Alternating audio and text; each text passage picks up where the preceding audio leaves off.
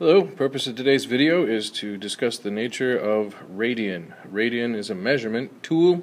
It's how we measure rotations. You might be accustomed to measure rotations in degrees, but for various reasons it works out better, especially in calculus, to measure your rotations in an alternative form. It's the same idea as measuring feet instead of measuring in meters. That's like measuring degrees instead of measuring in radians. They're both effective, it's just that one turns out to be more commonsensical than the other. So, to understand the nature of the definition of a radian, I'm going to move a rotation of 1 radian and see what just happened. And we're working on a unit circle in this particular set of rotations, which means we define the length of the radius to be 1.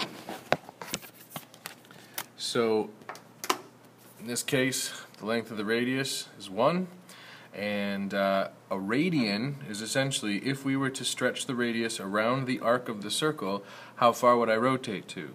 So if we rotated 1 radian, then the length of this arc is 1 unit long. So really this A represents arc length, which represents in a unit circle the length of your rotation. So we could see then what happens if we go with 2 radians, and we can see 1 radius plus another radius stretched around the circle. That's 1 radius here plus another radius there stretched around the circle. By the time we get to 2 radians, we've already stretched across into the second quadrant, and when we get to 3 radians, we're right here, which is almost halfway around, and 4 radians, of course, sends us now into the third quadrant, and by the time we get to, and I'll just jump right there, to 6 radians, we've almost gone completely around the circle.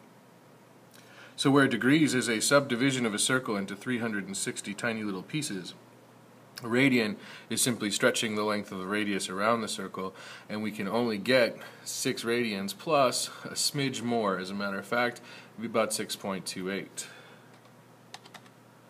As you can see, when I type in 6.28 radians for the arc length, I get all the way around the circle.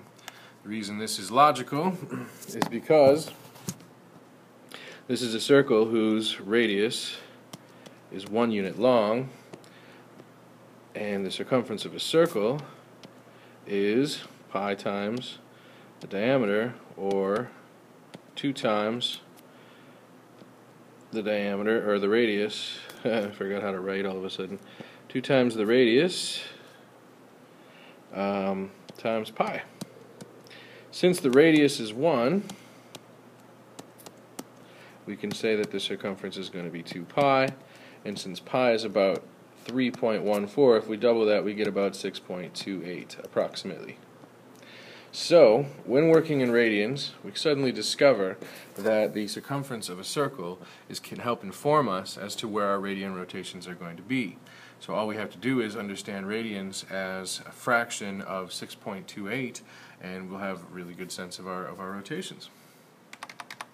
So once again, when we talk about 1 radian, we can see that clearly then if we had fractions of radians, like a half a radian, that's going to be 1/2 of a rotation of a full radius. So this is as long as half a radius, or 1/2 of a unit long.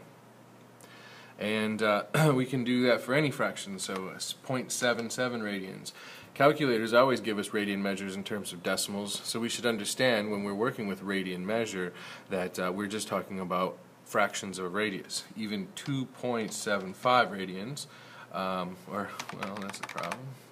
2.75 radians, as you can see, it's just 2 full radians, 1, 2, and then 3/4 of a radian more. So if you can keep a mental sketch of where you are with 1 radian, 2, 3, where all these black points are represents whole units of radians, that will help you when you're working with radians in decimal form. Now it turns out that it's possible to work with the actual dimensions of the unit circle to give us a better sense of some more common angle rotations. For example, we have some rotations like, let's see if I can do this. If we rotate from 1, we can keep rotating, and that takes us all the way to here, which is hard to get to. Ooh, I'm struggling with that. Well, here, how about using my knowledge? 1.57. 1.57 radians will take me all the way up to this little quadrant up here, which is a nice place to be. That's what used to be called a 90-degree angle. So instead of describing that as 1.57 radians, which is actually an estimate, we could understand that the whole distance around the circle is 2 pi. Half the distance around the circle is pi, so a quarter distance around the circle is going to be pi over 2.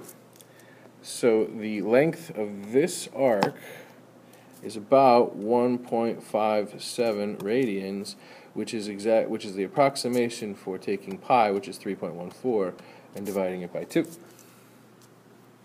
So if you're given radians in decimal form, that's one thing. Use your understanding of the relative length of the radius. But if you're given your radians in terms of in terms of pi, as fractions and multiples of pi, then you can use places around the circle. So I'll show you another example. We talk about pi over 6. Just thinking out loud here for a second. Is well, I'd have to look at. Oh, here, I'll just type it in directly. Pi over 6. Boom, takes you right here. So pi over 6 is taking the pi, which is representing half a rotation around the circle, and cutting it into 6 equal parts. 1, 2, 3, 4, 5. 6 equal parts, so 1/6 of pi takes me right there. That's the equivalent to 30 degrees. If we had pi over 3, that's dividing the pi into 1, 2, oops, there's 2, 3 equal slices. So that's pi over 3 right there. So it's going to be up to you then to familiarize yourself with all these important and critical parts around a circle. So for example, we could do 3 pi over 4, that takes me right here, and so forth. So I've saved this particular simulation, and I will send this out to everybody, and I encourage you to play around with it so you can familiarize yourself with radian measure. Once again, just to point out, you have in this the capacity to work with purple points, which represent the multiples and factors of pi around the unit circle, or you could work with the black points, which are the decimal expressions of radian measure, depending on what you're working with. So enjoy it.